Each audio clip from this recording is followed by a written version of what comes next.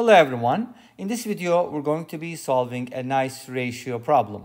We have a squared minus 2b squared equals ab, and we're going to evaluate a plus b divided by a minus b. So we're going to find a numerical value for this equation, even though our equation has two variables. How do we solve for them, right? So let's go ahead and talk about it. First of all, notice that we have a squared, b squared, and ab in the equation. That's an important sign. It's going to tell us what to do. But before we get into that, let me go ahead and present the first method. So for my first method, I basically, and do the same thing for the second one as well, I want to put everything on the same side. So let's subtract ab from both sides so that we can set the whole thing equal to 0. Now here's what I'd like to do. I want to complete the square in this expression. How can I do that?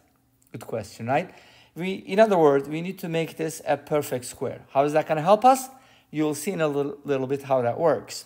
But in order to be able to do that, first of all, we need to notice which two terms can make a perfect square, or rather, I should say, which three terms, right?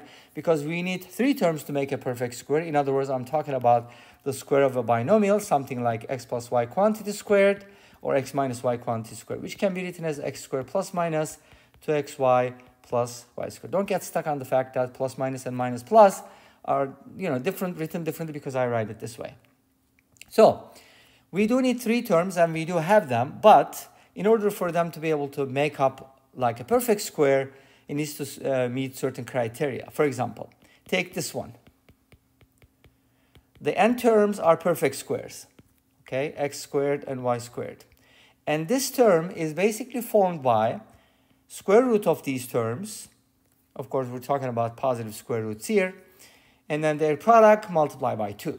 So that's the pattern we need to get. So here, you need to identify which terms are going to be perfect squares. So if you look at this, that looks like a perfect square, but I don't see another perfect square in this equation. So that's a problem, right? But don't worry, we can solve it. Notice that AB is the product of two variables, so that should be in the middle. So let's go ahead and do this. Add 2b squared to both sides, and 2b squared is 2b times b, 2b or not 2b. Let me say that real quick. And then we're going to think about what should we add on both sides so that the left-hand side becomes a perfect square. And what I mean by that is this needed y squared to be added, right, to make a perfect square. So what about this? Well, you can kind of think about it this way. Set AB equal to 2xy, and you're going to get the idea. You want to do that? So 2xy equals AB. And then from here, basically, we kind of need to solve for y. So let's go ahead and, let's see. 2xy is AB, yes. And we need to add y squared. Okay, here's the thing. I need to, how do I explain this? Let me think about it. Okay, so I think this is probably a good idea. Since I have y squared, I could probably just write it this way. Xy is equal to AB divided by 2. And since I need a y squared, so maybe I can write y as AB divided by 2x. So I need to add y squared, which is a squared b squared divided by 4x squared. But you kind of need to think about what x squared is, right? So what is x squared in terms of y and b? Anyways, this didn't work. I don't know why. Actually, you know what? Anyways, let me explain it differently. Okay, so here's what we're going to do.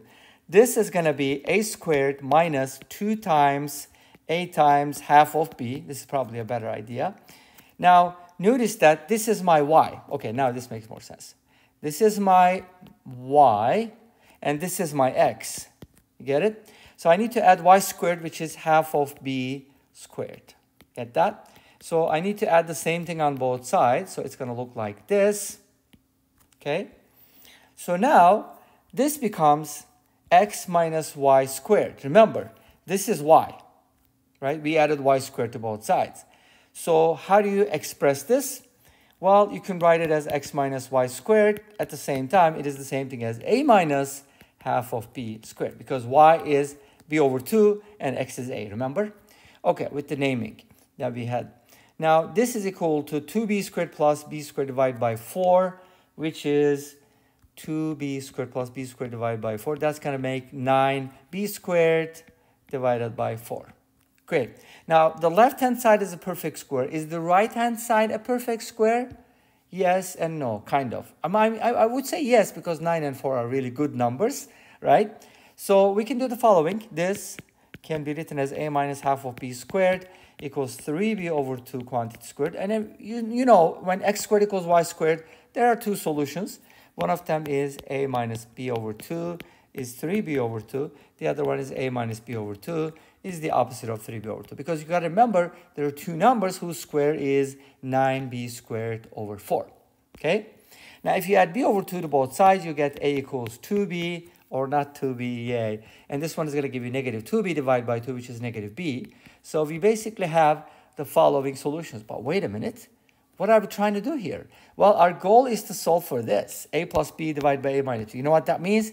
It means you need to find a over b or b over a. And that can be easily found. For example, from this one, a over b is equal to 2. So if you replace a with 2b, well, actually, you don't need that.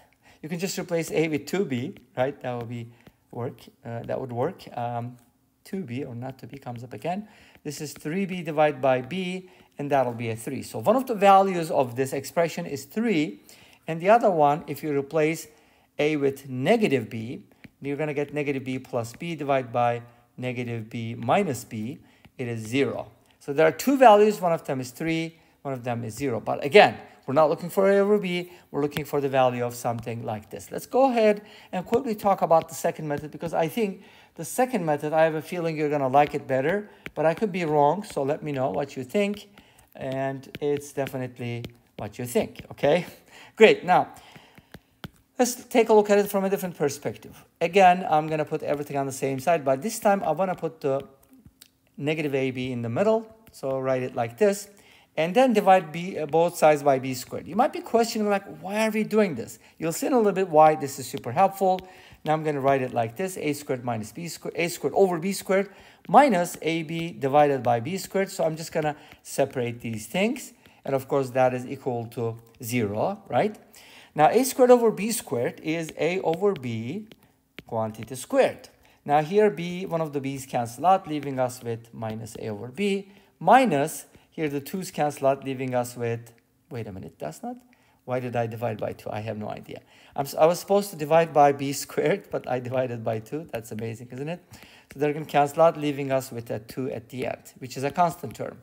Awesome. Now, since we want to know what a over b is, let's go ahead and set it equal to something. How about a over b equal to r for ratio? This becomes r squared minus r minus 2 equals 0. But this is a quadratic, and it's very easy to solve, actually. You can write it as r minus 2 times r plus 1 equals 0. From here, you get r equals 2, which is a over b, or r equals negative 1, which is, again, a over b. And you can just plug these into the original expression, or the expression that we're being asked for, this one, and then you're going to get the exact same solutions. Which method do you like better?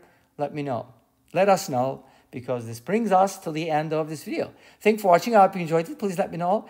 Don't forget to comment, like, and subscribe. I'll see you next time with another video. Until then, be safe. Take care. Don't forget to check out SyberMath and aplusbi, which is a channel about complex numbers. And bye-bye.